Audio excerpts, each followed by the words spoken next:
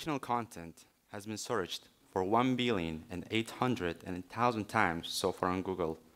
What a huge number, right? Doesn't mean that people just love motivational content or they're addicted to it. Listening to my speech will certainly enable you to find your own response. We're all human beings, and we become different depending on the case.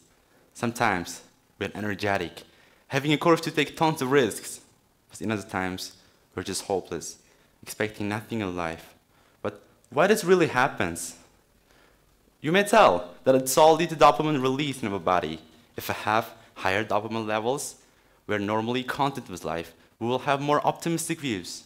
But have you ever thought of other factors that make people feel good, encouraged, and satisfied in their lives?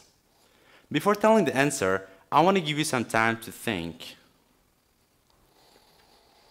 I hope you're done. And the answer for the question I asked a bit ago is motivational content. In the past, dopamine release would occur naturally when people did something rewarding, like spending time with their loved ones, eating chocolate, or at least shopping. In this contemporary world, however, people are not able to produce dopamine synthetically. Interestingly, how? You may ask. Of course, by watching motivational videos and shorts.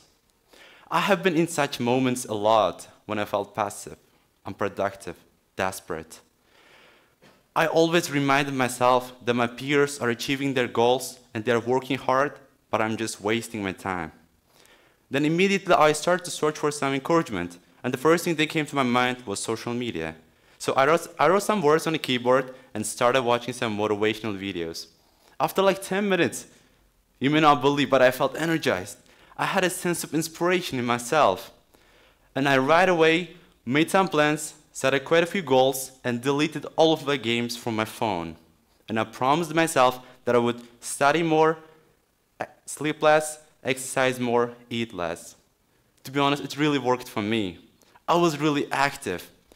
I thought that I was the most productive and successful person in this world.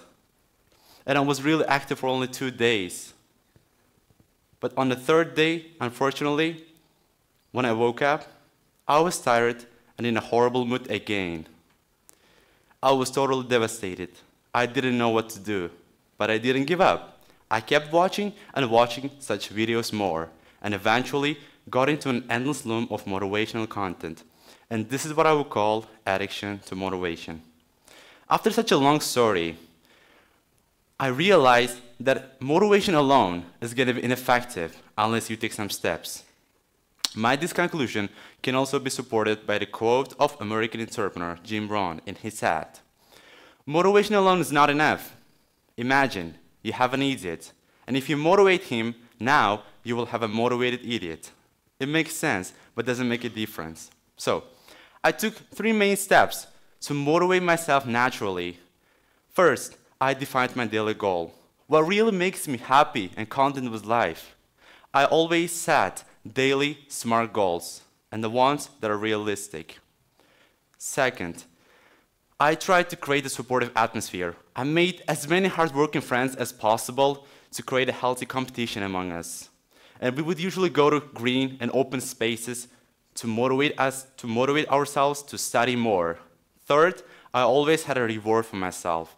Usually on the weekends, I would feel really exhausted after such a long week. Then watching my favorite sitcom Friends would always motivate me and refresh myself. Then, there was no longer need for me to watch motivational content because I was already motivated from my inner side. In the end, what I would like to tell is, always try to create your own motivation rather than focusing on other people's encouragement or motivation. But in the end, I'll never force you to stop watching such content. That is because, as every patient is not cured with the same medicine, not each person can be inspired by the same motivation. Thanks for listening.